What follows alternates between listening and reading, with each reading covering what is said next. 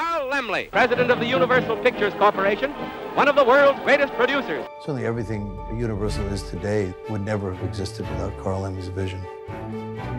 Laemmle was the first to give actors credit. Created the first studio tour. He launched many Hollywood legends on their careers. He led the immigration of filmmakers to Hollywood. He was David fighting Goliath. Carl Laemmle, one of the great giants of the motion picture industry.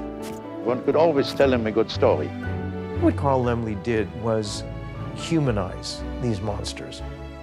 He was inventing an art form. He gambled on the horses, he gambled on cars, but he also gambled on people.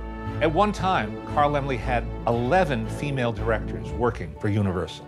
It was kind of scandalous in 1934 for a black woman and a white woman to be shown as business partners. Time magazine named it one of the most important American films about race. Everybody called him Uncle Carl. It was like a big, happy family at that studio.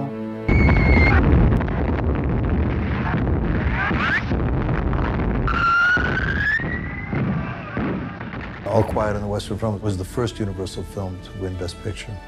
Thank you, Mr. Mayor. It's an anti-war film. When it comes to dying for your country, it's better not to die at all. Germany banned the film. When the Nazis came to power, most of the world looked the other way, but not Carl Laemmle. We are not fighting for profits today. We are fighting for existence. And he was willing to give everything up to save lives. If it hadn't been for Carl Laemmle, I'd have disappeared into Poland like a hell of a lot of other German Jews and never came back.